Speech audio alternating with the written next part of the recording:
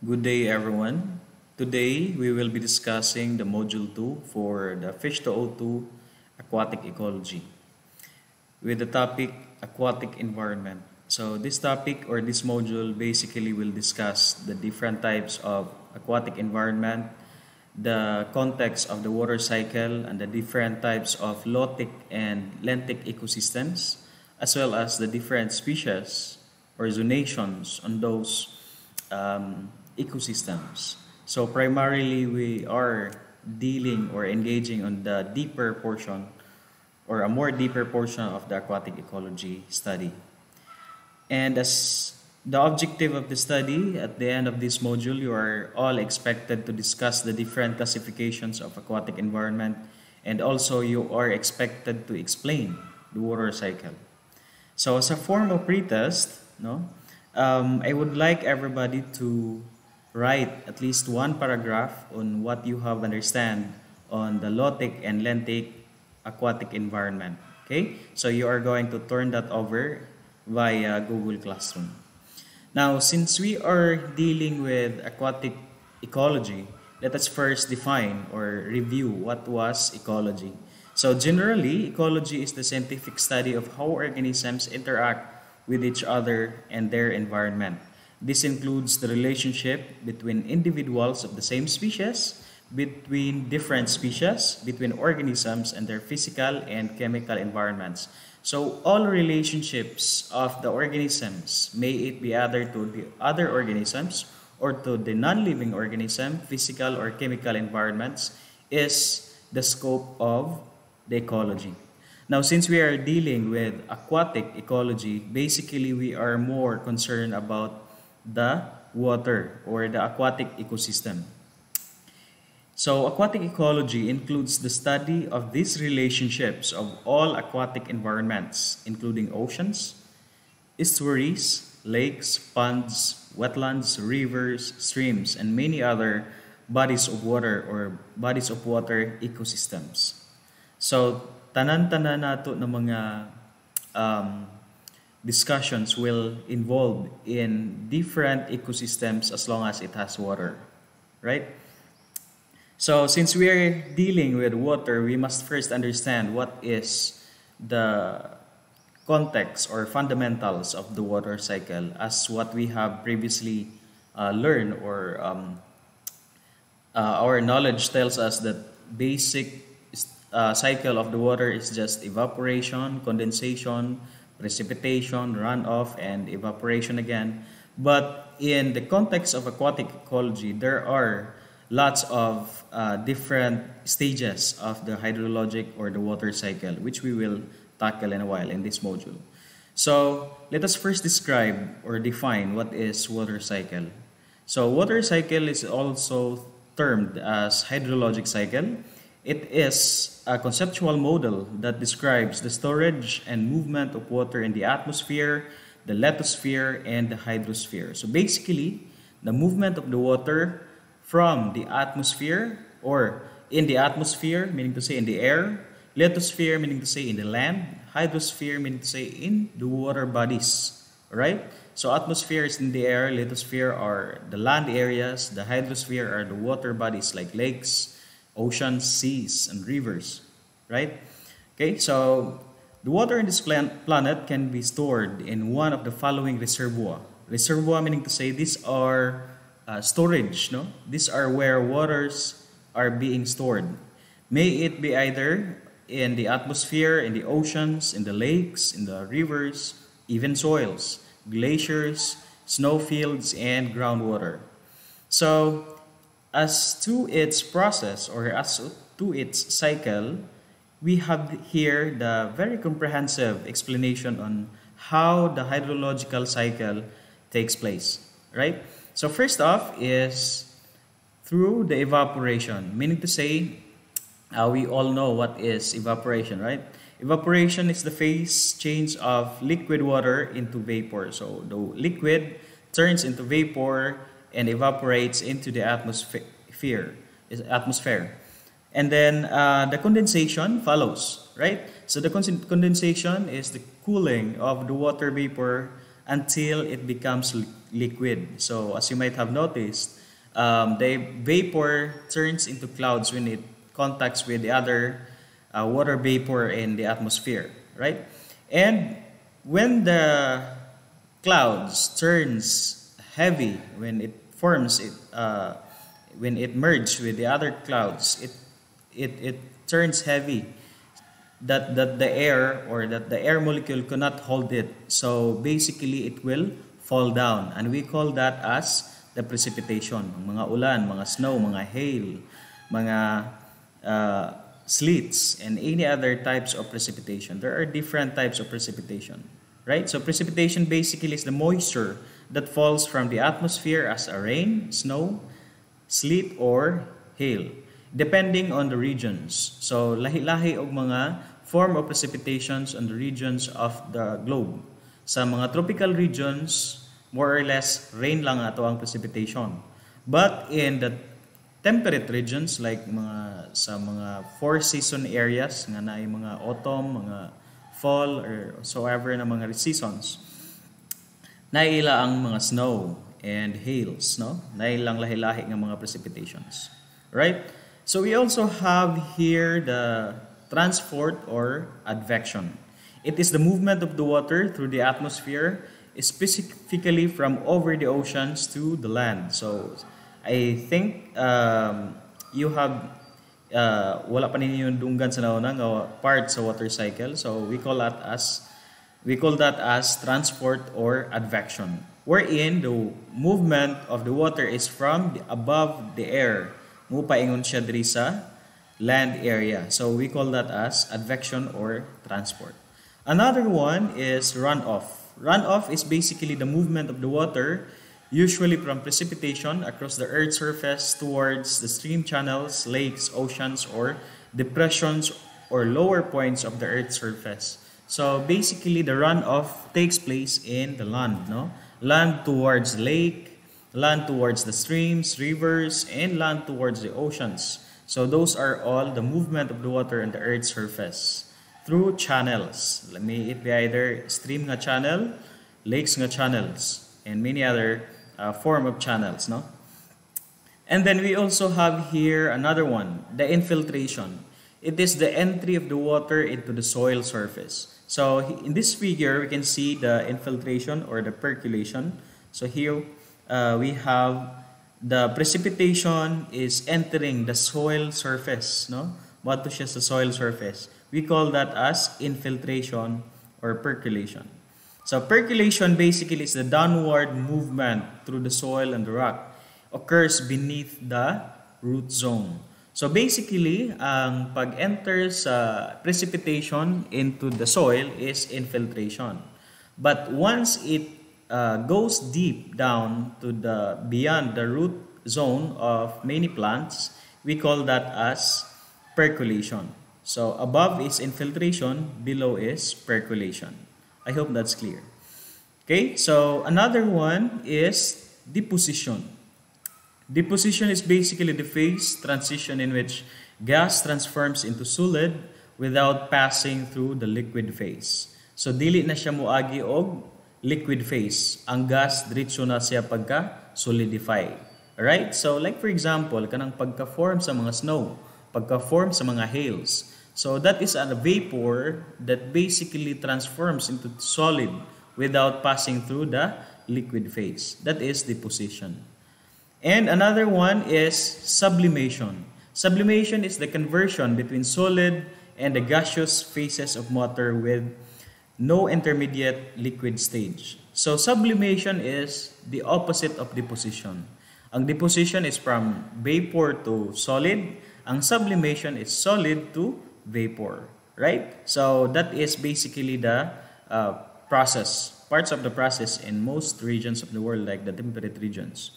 And another is the transpiration. The transpiration process by which plants return to the moisture air, no? Kanang mga plants, they provide water vapors to the atmosphere, or kanang mga water vapors nga gikan sa plant, muna siyang gitawag nato na transpiration or transpired water vapors. So tanan mga water vapors released from plants is a process of transpiration.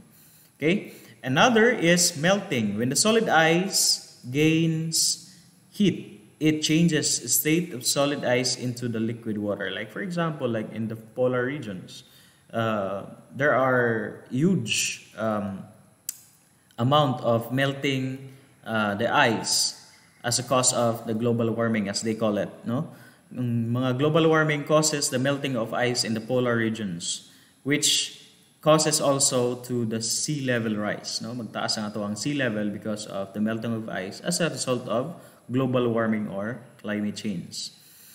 And another is groundwater flow. When underground strata transmits accumulated groundwater to the outlets of rivers, springs, sea, which in turn as aquifers. So tanan mga waters in deep or below the ground, no, we call them as aquifers. No, these are aquifers. In this figure, we can see here the aquifers, and these aquifers basically transmits waters to the different reservoirs like sea. So aquifers deposits waters into the sea. We call that as groundwater flow.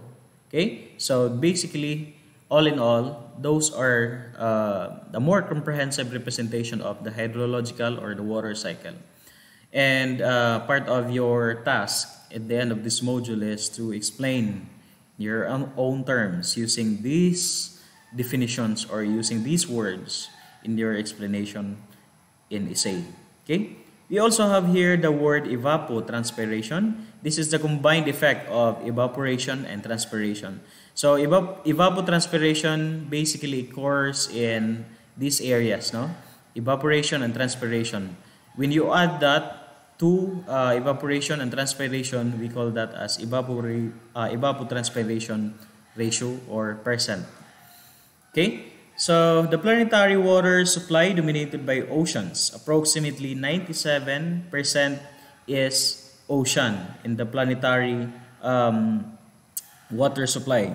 And the 3% is held as freshwater in glaciers and ice caps, groundwater, lakes, and rivers. So, basically, gamay ra kaayo ang freshwater. At least 3% lang. Including the ice glaciers. Even ka mga glaciers ka dagko kayo, 3% lang na sila. Ice caps and many others. So here we also have another representation of the water cycle. So as we were mentioning a while ago, the advection basically is the movement of the water from above the surface of the ocean towards the land mass of the adjacent land area. Okay, so that is advection or transport.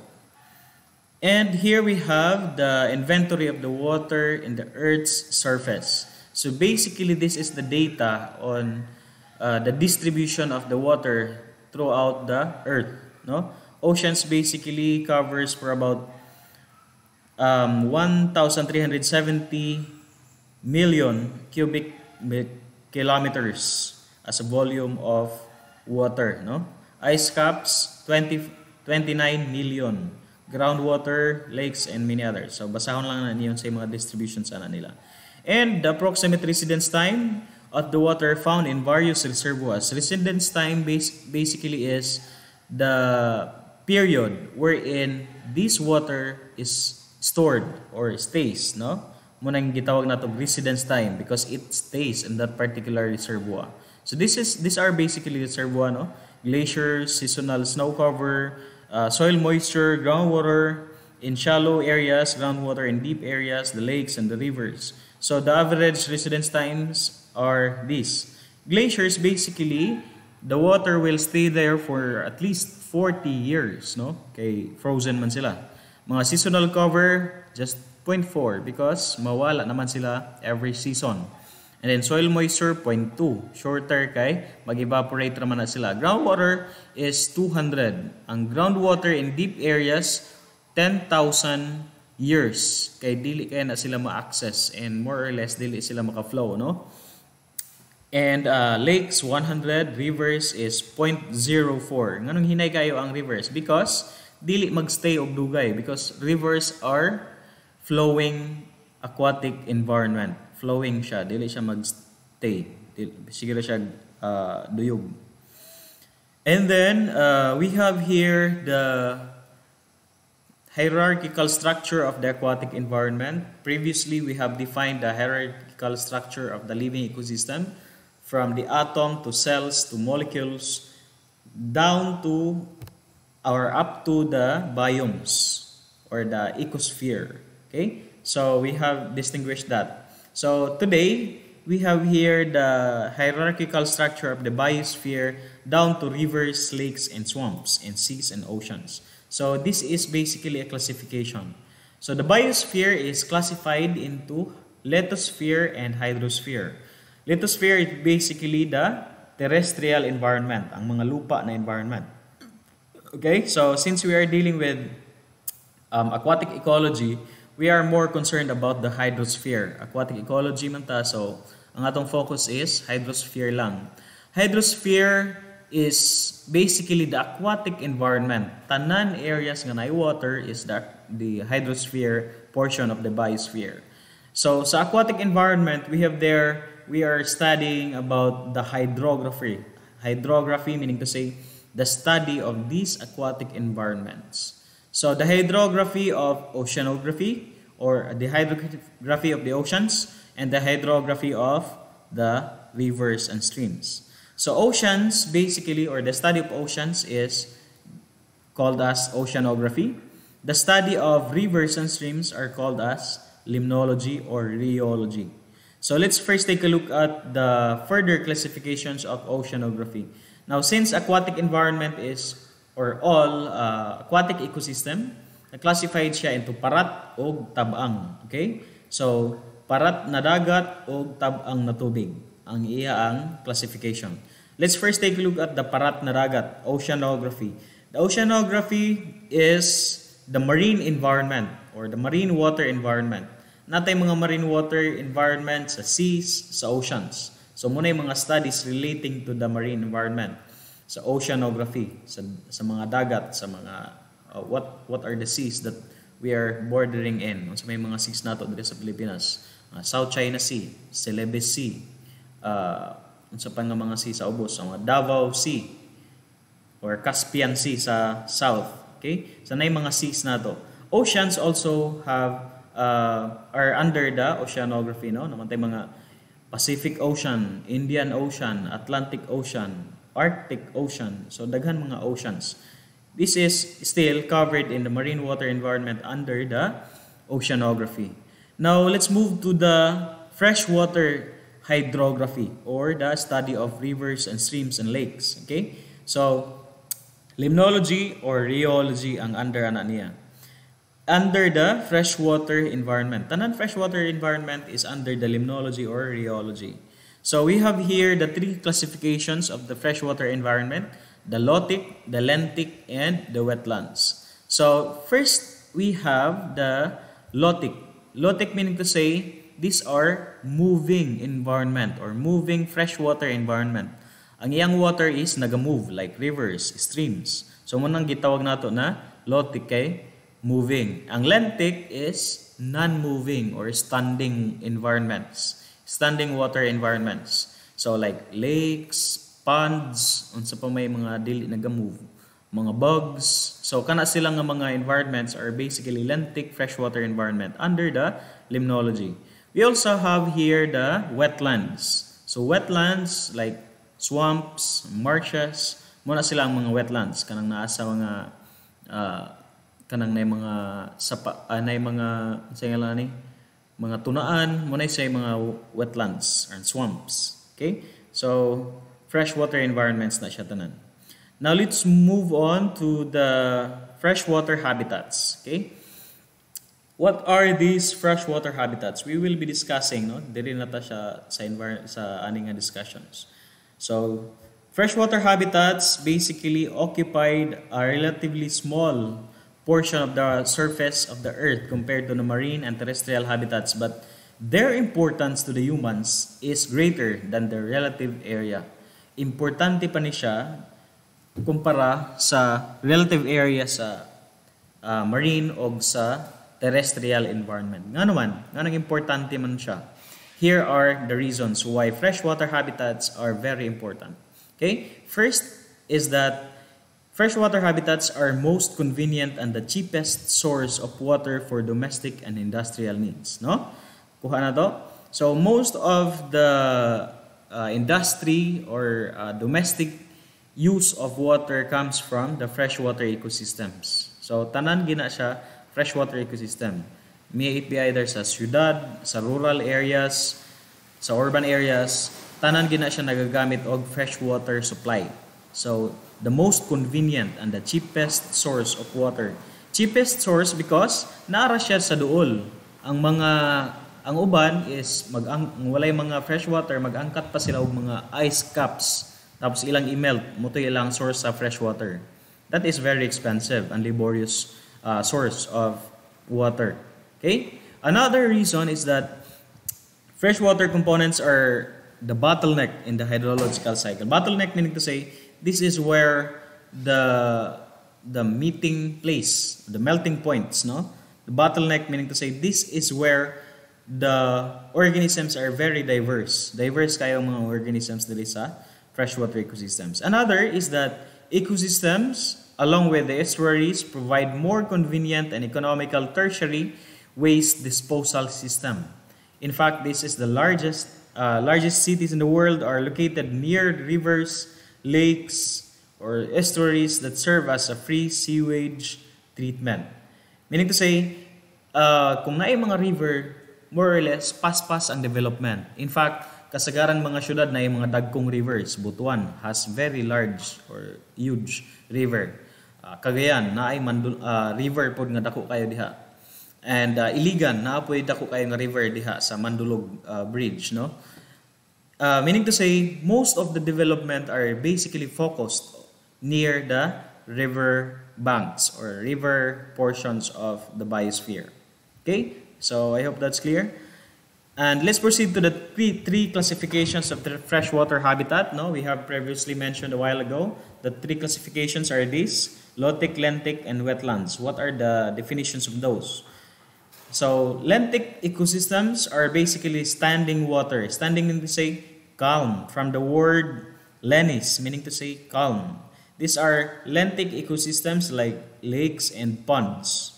Okay. Another is the lotic ecosystems, which are the running water. Running water means to say the moving, no? Like springs, rivers, streams. So kana sila nga mga environment. Another is wetlands, no? Wetlands where water levels fluctuate up and down, often seasonally as well as annually. So ang wetlands basically naga-fluctuate ang water levels. So wetlands basically pwede siya nasa terrestrial environment. Ang kasagaran sa mga wetlands are not freshwater but instead brackish water or marine water environments. Ang mga mangrove swamps are still wetlands but not freshwater. Okay? Like marshes, swamps. Okay? So these are the three classifications of freshwater habitats. Now here we have, let's first take a look at the lentic ecosystem. So here we have the distinct zonation and stratification are characteristic features of lakes and large ponds, no? So may kalahian sa pond and sa lake. So basically, for my own definition, ang kalahian is that only the size. For me, the pond is smaller and lakes are larger. So this photo is taken from the Google. This is basically the Lake Mainit, and this is from the Google as well. This is a pond, no? Gamay siya nga body of water. This is a very wide or huge body of water. In fact, most of the lakes are misconcepted as seas, no? There was a story, a parent of an MSU1 that they told their son about how they could reach the MSU. We all know for a fact that MSU is bordering the Lake Lanao. Lake Lanao is the largest or second largest lake in the Philippines, and it is the first deepest lake of the Philippines. Okay? So, ang lake Lanao murag yung siya dagat kung tanawon nimo. Gina na yang ginikana, nagingon ang ginikanan sa bata na nak nga nang wala man ka nag ingon nga naday dagat diri magbarko ra tana mi. But in fact that is not a sea. It is a lake, a very wide lake, no? Mura siya dagat tanawon nimo. Okay? So, anyways, since we're discussing with the lentic ecosystem, let us also understand what are the zonation and stratification of the lentic ecosystem. When we say stratification, meaning to say, munay bot pasabot nga layering. Stratification means layering. Okay? And zonation of the lentic ecosystem. The lentic ecosystem, once again, is the non-moving freshwater environment. Okay? The lakes, ponds, and bugs. Now, first zonation is what we call as the littoral zone. You may refer these definitions in this figure in the right. Okay, littoral zone containing the rooted vegetation along the shore. So the littoral zone muna siya diri dapit ang rooted vegetation. Dira dapit nga mga areas muna yung littoral zone. Ang limnetic zone is the open water dominated by planktons. Kini siya gikan diri nga area hangtod diri nga area muna siya ang limnetic zone. Kanang wala nay naabot sa lupa. Ang littoral zone diri sa area nga naay vegetation hangtod nga maabot ang light sa sun. Okay? Kung asa dapit maabot ang light sa sun or ang basically the light or the heat penetration of the sun, muna siyang littoral zone. Limnetic zone kanang wala nay plants. And then the profundal zone is the deep water containing only heterotrophs. Wala nay mga producers diri. Kay dili naman makaabot ang light sa sun. Dili na sila maka-photosynthesize. Diri na ang profundal zone. So kasagaran mga consumers, heterotrophic organisms na ang naadiri. And then we have here the benthic zone, dominated by bottom-dwelling organism. Bottom-dwelling organism like mga mussels, mga mollusk, mga gastropods, mga snail, mga susu diri sa ilayom nga dili na maabot sa sun also are benthic zone. Kining pinakadalom ni zamon ay benthic zone kanang iya ang lupa na kibali. Lupa sa lake, lupa sa pond mo na iya ang benthic zone. So I hope this illustration is clear, no? And let us first also understand what is the productivity ratio of the profundal zone and the benthic zone. Now here we have the littoral zone and limnetic zones have the ratio of photosynthesis over respiration is greater than 1. So meaning to say, littoral zone and limnetic zone is basically productive. Daghan ang ilang photosynthesis of respiration, meaning to say daghan ang ilang plants, daghan ang ilang animals. Wherein greater than 1. 1 is a constant that symbolizes the productivity of an environment. And then the profundal zone is the photosynthesis and respiration is less than 1. Less than 1 meaning to say gamay ra ang productivity. Okay? More or less gamay ang ratio sa productivity into respiration. Meaning to say scarce ang sources there is sa food. Okay? And compensation depth is equal, no? The photosynthesis and respiration is equal. Compensation depth is where the limnetic and profundal zone mets. Diri magtagbo mo na itong gitawag na compensation depth. Okay, so I hope that's clear. Now, let's proceed to the life forms found in a pond since we're dealing with the lotic ecosystems. So, pond ang atong example. Now, first we have the planktons. Planktons, we all know for a fact planktons are free planktonic or free floating organisms. We call them as planktons or we call them as aquatic wanderers. Wanderers meaning to say, langoy-langoy sila without their own will. No, dili sila makalangoy sa ilang kaugalingon. Magsabay-sabay ra sila sa flow sa water like the diatoms and dinoflagellates and many other planktons and microscopic algae. And another life form found in the ponds are nectons. These are basically free swimming organisms like fish, mga crabs, muna sila ang mga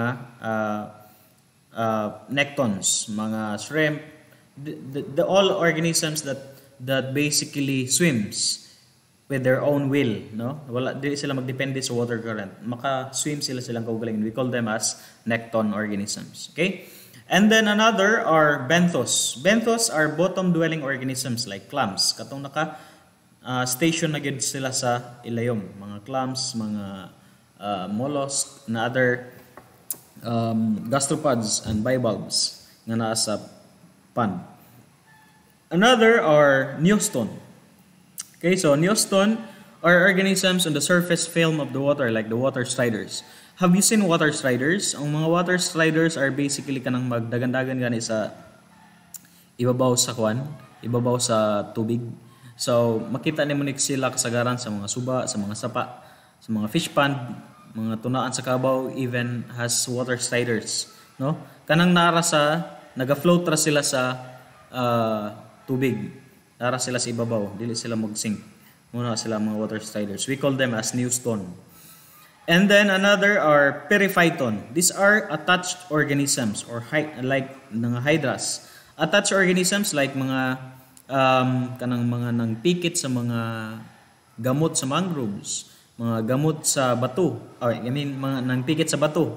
So those are periphyton. From the word peri, meaning to say the upper or the outer layer or the attached. Phyton meaning to say attached to plants or mga attaching plants, no? Mga plants ni sila nga nag-attach, mga gagmay na plants. So those are the life forms found in the pond. Now let's proceed to the lentic ecosystems. Lentic ecosystems like lakes, no? Lentic ecosystem like lakes. Basically, in temperate regions, lakes are often become thermally stratified. Now, earlier we have defined the word stratification, right? So I hope you understand this statement. That in temperate regions, sa mga areas nga naay 4 seasons, no, lakes often become thermally stratified during summer and again in winter owing the differential heating and cooling. So sa mga areas like Japan, Australia, asa pa mga Greenland, asa pa nga mga temperate areas, na sila'y very often thermal stratification during winter, during summer. Na ilang thermal stratification, meaning to say thermal stratification is the layering of the temperature variation. So say for example, this is the layer of the lake. Kini siya diri is init, kini siya diri is dili kayo init, kini is grabe ka bugnaw. Naa siya thermal stratification. This basically indicates the temperature level, no? Kining red is init, kining blue is tignaw. Okay? So this is very true sa mga lentic ecosystems, sa mga temperate regions. Sa tropical region, dili kayo ni siya true kay nga naman the more or less the lakes in the tropical regions are being stratified throughout up to the bottom of the lake, no? Maabot man gihapon siya sa bottom sa lake ang sunlight. So more or less dili kayo grabe ka magvary ang iyaang stratification. Although there is a variation in stratification, but dili kayo parehas sa temperate regions. Okay? The warmer the upper lake or epilymnion becomes temporarily isolated from the cooler, the deeper or the hypolymnion by a thermocline that acts as a barrier to the exchange of materials. Okay, so ang taas mo ay warmer, ang sa ubos mo ay colder.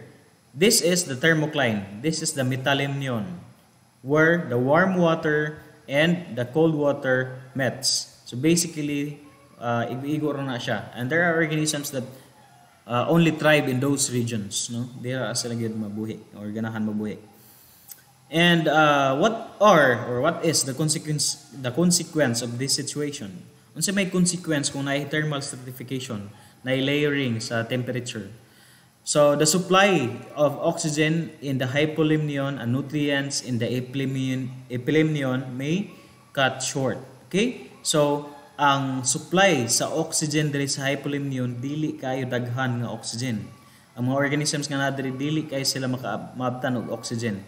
And that's the reason why mga fish kill mahitabo kay kanang sigig ulan walay init, dili makaproduce og oxygen ang mga aquatic plants, thereby mag-suffocate ang mga fish dito sa ilayom. Kasagaran mo ato sila sa taas, maginhawa niya. Kung dili na nila kaya, mga matay na sila. That will result to fish kill. Now, unsa may po'y consequence diri sa taas? Ang sa taas po, there is no exchange of nutrients. Walay nutrients diri sa taas kay wala may circulation ang layering. So, ang mahitabo, diri ra sa taas ang permanently mainitan, walay iyang nutrients kay nutrients nara diri.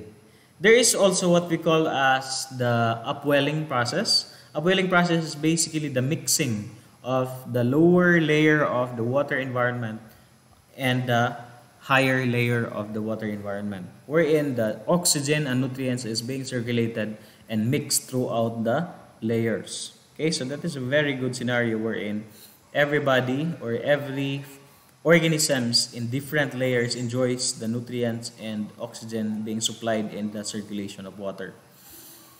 Okay, and another consequence is that during spring and fall, as the entire body of water approaches the same temperature, the mixing occurs. So this is true to the temperate region of the ecosystem or the temperate region of the biosphere. So, what follows the turnovers? Unsa may sunod sa turnovers? As the nutrient at the bottom become available in the photic zone, blooms of phytoplankton often follow. No? Kung sa may mahitabo kung naay turnover process or katong gitawag nato na upwelling process, mag-bloom ang phytoplankton. Nga naman, because the nutrients coming from the below will go up. Ang sa taas po dayon nga mga phytoplanktons, kay diri raman makita ang mga phytoplanktons, dili man sila makita diri, kay dili man sila maka-photosynthesize diri sa ubos kay wala may light. So nara sila diri sa taas. Now, kining mga phytoplankton diri sa taas, masupplyan og mga nutrients gikan sa ubos, they will grow. So thereby mag-bloom ang phytoplanktons or gitawag nato na algal blooms. And sometimes they can be harmful. We call them as harmful algal blooms or misconcepted as red tide.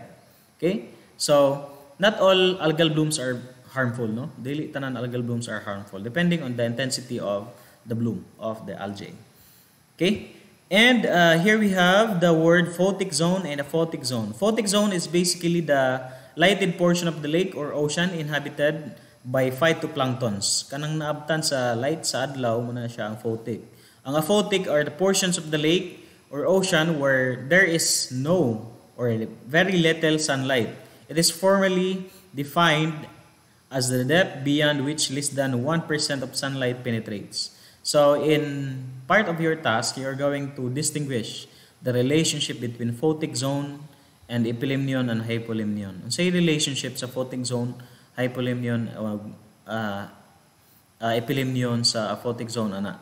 Okay? So unsa may relationship sa light penetration ngadto sa thermal stratification. So very simple. Okay? Another one is we have here the term dystrophic. Dystrophic lakes are body of water such as lake that contains large amounts of undecomposed organic matter derived from terrestrial plants. So dystrophic lakes are poor in dissolved nutrients and therefore unproductive. They are common in peat areas and may develop into peat bogs.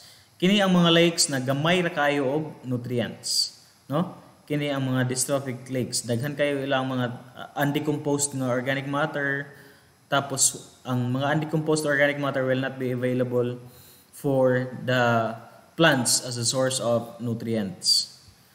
Okay? So in warm climates, mixing may occur only once a year, only in winter. And then, in temperate biomes, mixing typically occurs twice a year. We call that as dimectic. Kung once a year lang siya, monomectic ang tawag. Kung ang mixing sa lakes, mahitabo twice a year, we call that as dimectic. Okay? Monomectic or dimectic. Primary production in standing water ecosystems depends on the chemical nature of the basin and the nature of imports from the streams or lands, like the inputs from the watershed or riverbanks, and is generally inversely related to depth. No? Inversely related to depth yun ang nutrient or primary production. The deeper or the deeper the lake, the lesser the nutrient. The shallower the lake, the richer the nutrient is. Okay? So inversely related. Yield of fish per unit of water surface area is greater in shallow than in deep lakes, but deep lakes may have higher individual fish yields. So meaning to say, ang mga areas or mga mga lentic environments that are deeper or shallower has higher ang iyang productivity, because nutrients are readily available in their surroundings. Dili na magkinahanglan og upwelling process. Okay? But there are cases that deeper lakes has a very rich also, especially when it is an old lake, no? Daan nga lake nga ang mga nutrients na deposit na dito sa pinaka-deep niya. Even the deep mga fish naga-utilize ato nga mga nutrients or sources of food. Now let's proceed to the classification of lakes based on productivity, since we were talking about the productivity of the lakes. Here we have the oligotrophic lakes. Mga oligotrophic lakes are poor in nutrients, no? Mga lakes ni sila nga bag-o lang namugna nga lakes. May it be either nahimo sila tungod kay naay bulkan ni buto, tapos na nag-ulan niya tanan tubig na paingon dito, nahimo siya lake. That is bag-o lang gitawag nato siya oligotrophic. Gamay pa ang nutrients nga naa dito, like the Bulkan Taal. The Bulkan Taal is no longer an oligotrophic kay dugay naman siya. Rich naman ang iyang nutrients karon. So that is a eutrophic lake na siya, high in nutrients. Pero adtong bag-o pa siya nahimo nga lake, oligotrophic to siya kay poor pa ang iyang nutrients. Wala pa kay mga nutrients, mga elements, mga fertilizers nga nagapa-increase sa productivity atong lake. Okay? Now let's proceed to the lotic ecosystem. Lotic ecosystem, like the lotic, meaning to say these are moving water or aquatic environments, like the streams and rivers and springs, no? Sila ang mga lotic ecosystem. So what's the difference between the two? Current is a much more the major controlling and the limiting factor in streams, no? Si kalahian sa river o sa stream. So may kalahian na nila. For me, is still the size of the two, no? Ang streams are narrower, the rivers are wider and deeper kumpara sa streams nga shallow and narrow. Okay? So, ingon diri, current is one of the major controlling and limiting factor in streams. Now, kung hinay ang current, hinay pod ang productivity.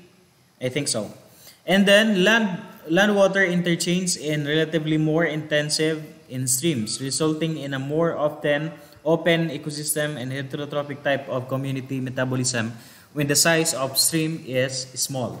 Okay, so the relationship of this one is relatively similar to the relationship of the ponds and lakes. Okay, so oxygen tension is generally high and more uniform in streams. And there is a little or no thermal and chemical stratification except in large, slow-moving rivers. So ang oxygen tension, more or less, parehas lang na siya sa streams kay mabaw naman. As you might have noticed, ang mga streams, paspas na siya mag-agas, paspas yung iyang water flow. And therefore, ang oxygen supply is daghan pod throughout the layer, kaya wala man kayo mga streams nga laom, no? Tanan man sila magbaw. And rivers na sila little to no thermal or chemical stratification. Naigamay nila nga thermal stratification, especially in parts of the river nga naay mga layom mga parts, no? Katong na mga shaded parts of the river, mo na siya na thermal stratifications. Okay. And in a given stretch of streams, there are two zones that classifies them both, no? Ang two zones of the streams, we call that, ang isa is the rapid zone, ang isa is the pool zone. Ang rapid zone muna siya ang sa taas na portion. As a current great enough to keep the bottom clear of silt or other loose materials, thus providing a firm substrate. tanan part sa stream nga nagsulog ang tubig muna siya ang rapid zone. Okay? Tanan part sa stream nga sulog ang tubig muna ang rapid zone. Nga walay mga silts. Silts bot pasabot muna ang mga abog-abog nga na-deposit sa mga bato, sa mga lupa. Okay? So muna siya ang rapid zone. Ang pool zone is a deeper water where the velocity of the current is reduced. Hinay ang water flow. Wherein the animals so that sand and silt settle, providing a soft bottom favorable for burrowing and swimming animals. So tanan parts sa rivers or streams na naay layom muna siya ang pool zone, from the word pool, no, mura siya pool. Okay, so those are the two classifications of the zonations of the streams. So I hope that's clear. And here we have the two types of lotic systems based on the chemical composition of the water. So the two types, first type is the hard water or carbonate rivers with 100 or more ppm dissolved in organic solids. So with regards to the chemical composition niya, no? Hard water kung daghan ang kayo ang iyang mga decomposed or dissolved in organic solids. Pila kadaghan? More than 100 ppm. So I hope kining 100 ppm na encounter na ninyo sa inyong chemistry. And then another type with regards to the chemical composition is the soft water or chloride rivers with less than 25 ppm of dissolved solids. So water chemistry of carbonate rivers is controlled by rock weathering, whereas the atmospheric precipitation is the dominant factor in the chloride rivers. Okay, and the humic or black water streams with high concentrations of dissolved organic material represent another class of streams found in the warm lowlands. Okay, so basically that is the two classifications or types of lotic systems with regards on the chemical composition of the water.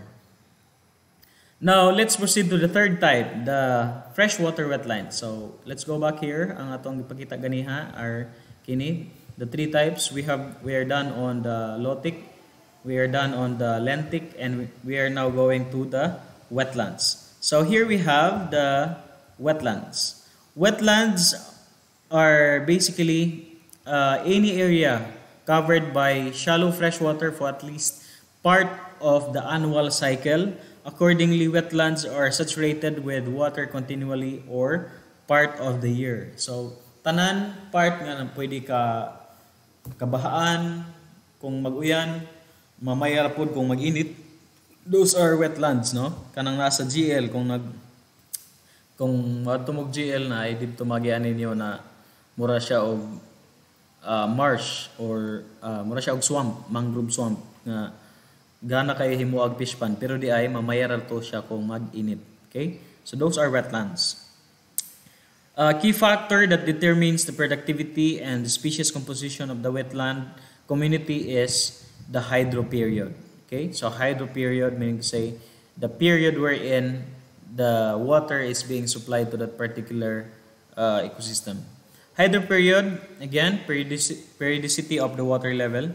Freshwater wetlands can then be classified as a pulse stabilized, fluctuating water level ecosystem similar to the intertidal marine and estuarine ecosystems.